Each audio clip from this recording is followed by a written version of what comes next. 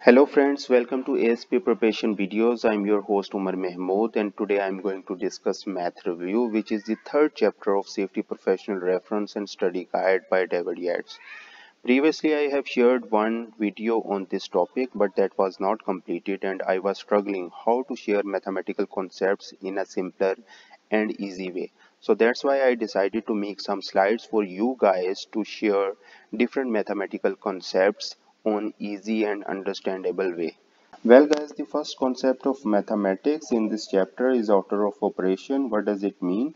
It's mean that the sequence, how any particular equation can be solved, and it will be solved according to set patterns by mathematics, which is we need to solve the parentheses first, then the exponents, then the multiplication, after that division, and lastly the addition or subtraction. So now I'm going to explain the parentheses. So parentheses are the brackets and it will also be solved according to set pattern. So first of all, we will solve the round bracket, then the curly bracket, and lastly the square brackets. And now the exponents. So what are the exponents? These are the powers. So in this example, 2 is the base and 4 is the power. So it's mean that we need to multiply 2 by 4 times. So the answer will be 16. And after that, multiplication, division, addition and subtraction, you know these rules and these are very simple. So before solving this example, I want to discuss basic rules of positive and negative numbers. So whenever we talk about addition and subtraction, if two positive numbers added with each other, then the answer will be positive number. And if a positive number add with negative number, then the answer can be positive or negative. It depends upon the number. If the positive number is higher than the negative number, then the answer will be positive. And if the negative number is higher than the positive number, then the answer will be negative. And if both are negative numbers which are added to each other, then the answer will be negative. Likewise, if we talk about multiplication and division, if two positive number multiplies with each other, then the answer will be positive. And if one number is positive and other number is negative, then the answer will be negative. And if the both numbers are negative, then the answer will be positive. Okay, now I'm going to discuss this equation. So 4 plus square bracket minus 1 round bracket minus 2 minus 1 round bracket closed, square bracket closed, and exponent is 2. So in this equation, firstly we need to solve the parentheses, the brackets. So minus 2 minus 1, the answer will be minus 3. And when minus 3 multiplies with minus 1, so the answer will be positive, and which is 3. And 3 square means that 9. 3 multiplied by 3. So 9 plus 4 means 13. So this will be the answer. Okay, a little more discussion on understanding the exponents. So in this example, 10 is the base and 6 is the exponent. And it can be shown like this. 10 to raise power 6 means 10 will be multiplied by 10 6 times, like 10 multiplied by 10 and so on. The answer will be 1 million. And if you have encountered a negative exponents like 10 to raise power minus 6, then it can be represents like this. 10 to raise power minus 6 is equal to 1 over 10 to raise power minus 6, which is 10 multiplied by 10 multiplied by 10 and so on, and the answer will be something like that. Okay, now I am going to discuss the scientific notation. So whenever you have encountered a number which is very large or which is very short, then you can represent that number in a scientific notation.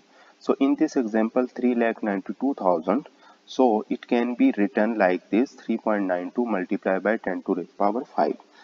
So whenever you have a number without a decimal, then the decimal will lie at the right edge of that number. So when you move decimal from the right edge to left, then you will count the digits between it. Like you will move the decimal from right side to left side, then you will count, and that is 1 2 3 4 5.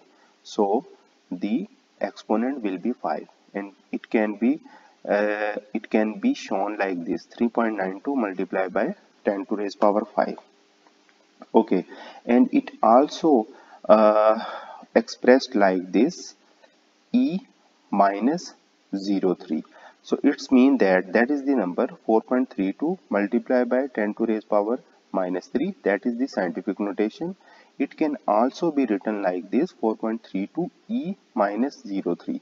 So e minus 03 mean e mean 10, and minus 03 mean the value of x, which is in minus. So that is the 10 to raise power minus 3. Okay, now I am going to solve this example. 3.21 multiplied by 10 to raise power 5, and again the bracket start: 4.88 multiplied by 10 to raise power minus 6, the bracket close, and divided by 5.9 multiplied by 10 to raise power minus 4. So how it can be solved? Firstly, you just pick up the numbers without the exponent, which are 3.21, 4.88 and 5.9. Simply do the calculations, multiply and divide, so the answer will be 2.65. And after that you will solve the exponent. And how it can be solved? So you just pick the numbers, the powers of 10, which is plus 5, minus 6 and minus 4. And how it can be done? Whenever the exponent are multiplying with each other, then they will be added, and when the exponent is divided the number, then it will be subtract. So in this case, 5 plus minus 6 minus minus 4. So do the calculation: when negative number multiply with negative number, so the answer will be positive number. So it's mean it is plus 4. So when you do the calculation again, minus 6 and minus 4 and plus 4, sorry, so the answer will be minus 2. So 5 minus minus 2, so the answer will be 3. You remember these calculation which I have discussed earlier, so you need to remember this. Okay, so lastly you just add both figures like a scientific notation. So the first answer was 2.65 without exponents calculation, and after the exponent calculation the answer is 3, like that is the exponent 10 to raise power 3. So you simply write it down in a scientific notation, which is 2.65 multiplied by 10 to raise power 3. Okay, so now what is engineering notation? Engineering notation is a version of scientific notation in which the power of 10 must be a multiple of 3. Okay, instead of writing power of 10, the International System of Units SI uses prefixes to describe numbers. Okay, now we are going to discuss the common engineering notation, symbols and prefixes. 10 to raise power 9 is giga, the symbol is G. Giga is prefix, and we are discussing the nth power of 10. So 10 to raise power 6 is mega, the symbol is G. 10 to raise power 3 is kilo. 10 to raise power 2 is hecto. 10 to raise power 1 is deca.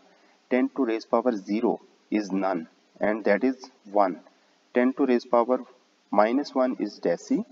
10 to raise power minus 2 is centi. 10 to raise power minus 3 is milli. 10 to raise power minus 6 is micro. 10 to raise power minus 9 is nano, and 10 to raise power minus 12 is pico. You need to understand these prefixes and their respective symbols, because you have been encountered the questions which have been used these prefixes, and you have to understand the values of these prefixes. Okay, formula or equation transposition. So see this example: 6x plus 5 is equal to 29, and you need to find the value of x. So firstly you need to isolate the x, and how you can do that? Like in this example, 6x plus 5 is equal to 29, and if you want to get rid of 5, then you need to subtract 5 at the each side of equation like this. 6x plus 5 minus 5 is equal to 29 minus 5.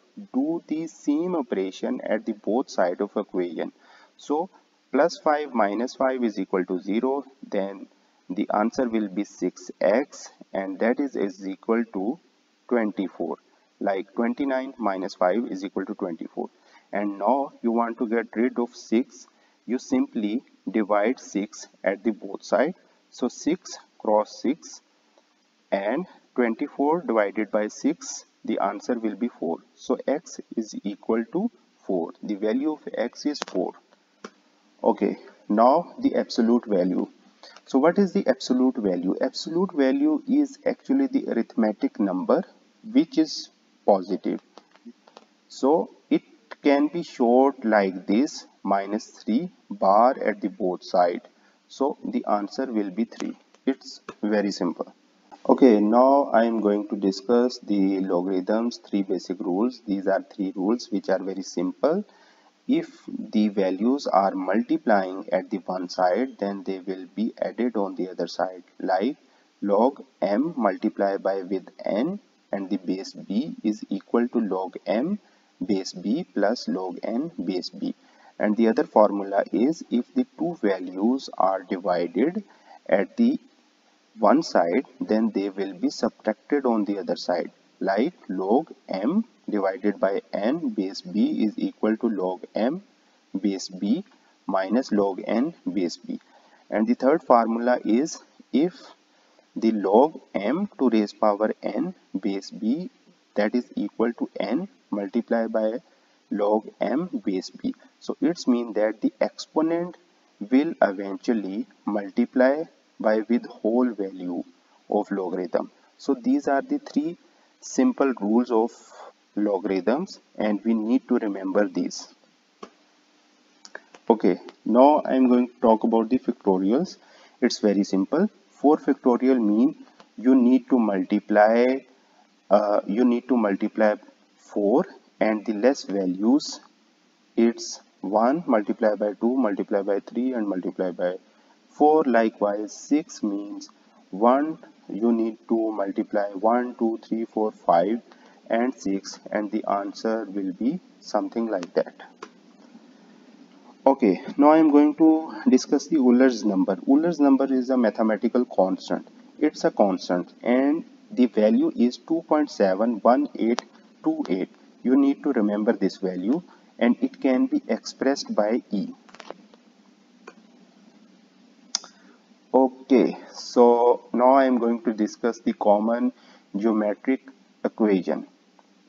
Okay, you need to remember this. All these values and all these formulas are calculated by 2D values, so it's not 3D. Okay, so square or triangle, if you find the area of square or triangle, then you simply multiply length and width.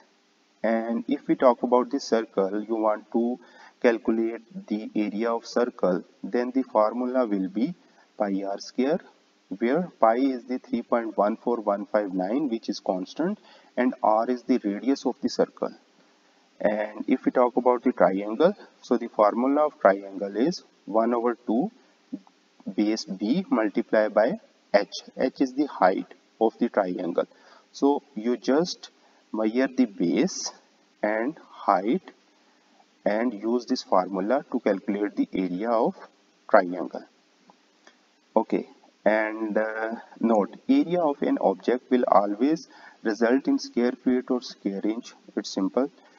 Distance, if you want to calculate the distance of a circle, also circumference.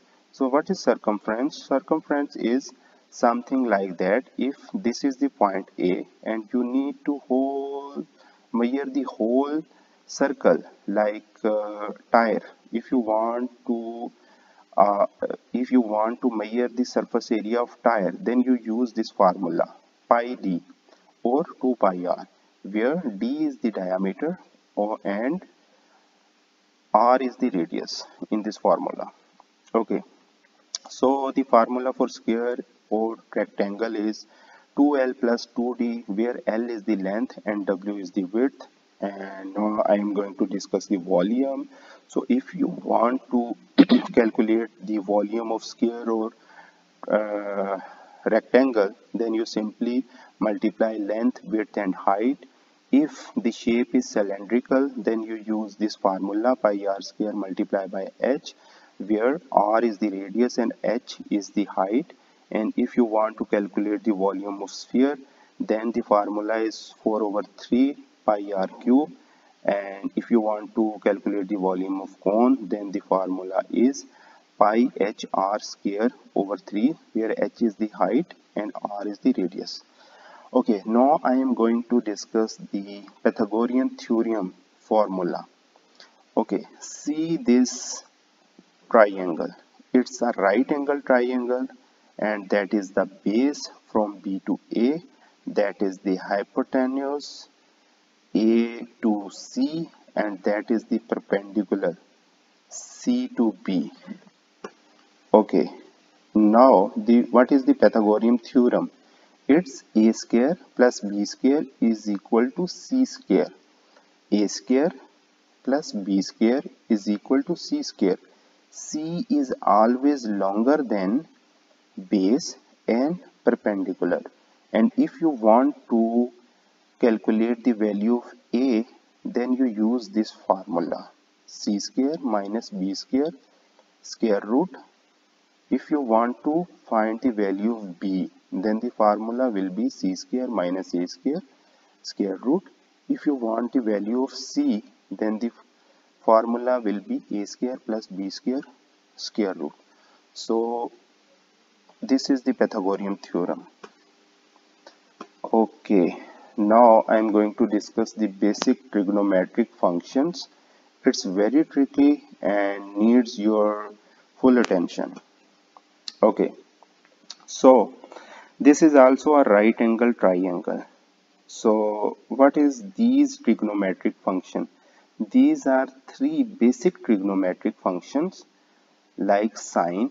If you want to calculate the sine theta or sine angle, then you just simply do this operation, like you divide the hypotenuse over opposite.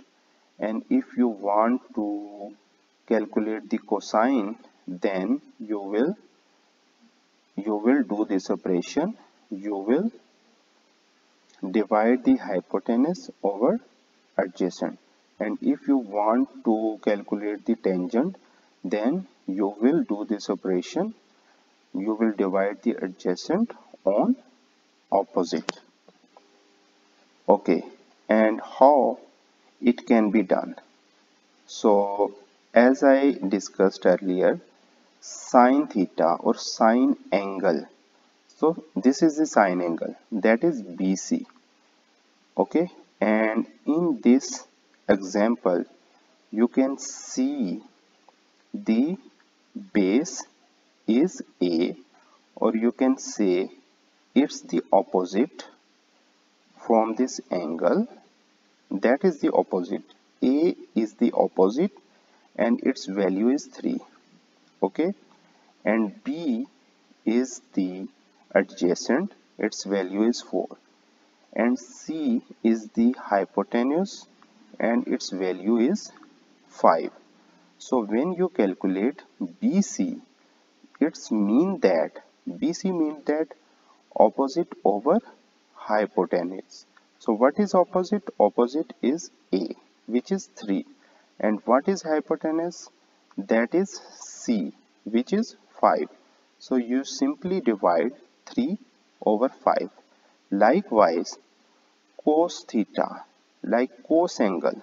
If you want to find the value of cos, which is BC, angle BC, so you just do that operation, adjacent over hypotenuse. And what is adjacent? Adjacent is 4. It's adjacent with this angle. So that is 4. You need to calculate this 4 by 5. like this. And lastly the tangent, that is opposite over adjacent. So the tan BC will be 3 over 4. 3 over 4, the opposite divided by hypotenuse. Okay, so why I am focusing this? So the reason is, whenever you encounter the questions of trigonometry, then you you will have the two values, not all three values. You will have the two values, and you have to identify the other value. So it's mean that, for example, if you have the value of B and C, then you can then you can calculate the value of A. If you have the value of 3 and 5 like A or C, then you calculate the value of B, and accordingly you will choose sine angle, cos angle or tangent angle. So see this. When I calculate 3 over 5, the answer will be 0.6. When I calculate 4 over 5, the answer will be 0.8. Whenever I calculate 3 over 4, the answer is 0.75. And when I use the calculator and do that operation, and what is that operation? Actually, the opposite of sine is arc sine, the opposite of cos is arc cos, and the opposite is of tangent is arc tan. And they can be shown like this: sine minus 1, exponent, that is exponent, cos minus 1, and tan minus 1, that can be representative in this way. So when I use the calculator and press the shift button and use the arc sign, then I get the answer of this, and these are the angles. So as you can see, the angles are same because this angle BC is same, but we use different values. So it's mean that when you have two values, you can measure the third value. Whenever you have the two values, you can calculate that angle.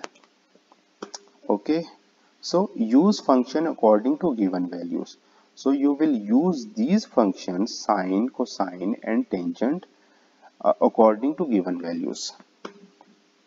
Okay, now I am going to discuss the quadratic equation. Okay, so what is the quadratic equation? So quadratic equation is whenever you need to solve the multiple unknowns. Like in this equation, you can see x two times, ax square plus bx plus c is equal to 0. So x is unknown. So whenever you have this kind of equation and you need to find the value of x, then you use this equation, that is quadratic equation. Okay, and how you can do that? I'll solve an example and you will understand this. Okay, so in this example, a is equal to 2, b is equal to minus 4 and c is equal to minus 3. So that will be, if I put the values a, b and c in this equation, so it can be like this: 2x square minus 4x minus 3 is equal to 0. And now I am putting the values of a, b and c in the quadratic equation, where x1 comma x2 is equal to minus into minus 4, and minus 4 is the value of b, then plus minus square root minus 4 square minus 4 multiply by 2 multiply by minus 3. So when I solve this and divide it by 2 into 2, and when I solve this, then firstly I need to solve this, and the answer will be plus 24, because you will see the negative multiply by negative and as a basic rule of mathematics, the answer will be positive number. Okay, so minus 4 multiply by with minus 4, again the answer will be positive, and that is 16. So after calculating you will see these values. So x1 is equal to 2.58 and x2 is equal to minus 0.58. And how it will be done? So firstly, as you can see here, plus minus plus minus plus minus. So firstly, when you calculate the x1, then you do the simple operation and you just use the plus, ignore the minus.